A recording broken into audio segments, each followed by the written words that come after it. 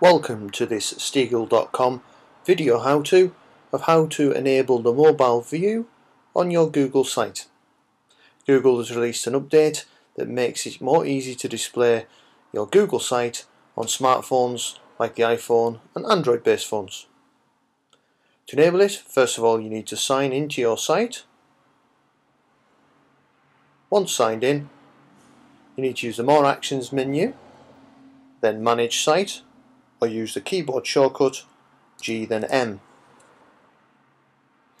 Once you're in Manage Site, you need to go to General. Once in General, scroll to the very bottom and you'll find the tick box that says Automatically Adjust Site to Mobile Phones. Don't forget, you need to save your changes. Once your changes have been saved, you can then return to your site.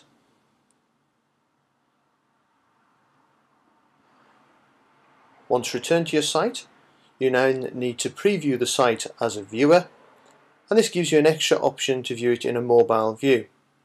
To do that, use the More Actions button, then Preview as Viewer, or the keyboard shortcut G then P.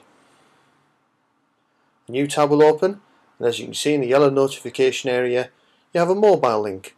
Use this mobile link and you will see the changes on the site. As you can see, the site's made automatically narrower. Also, the sidebar has an extra button next to it which lets it collapse and also expand. As you can see, with the sidebar collapsed, you get much more space for the content on your page.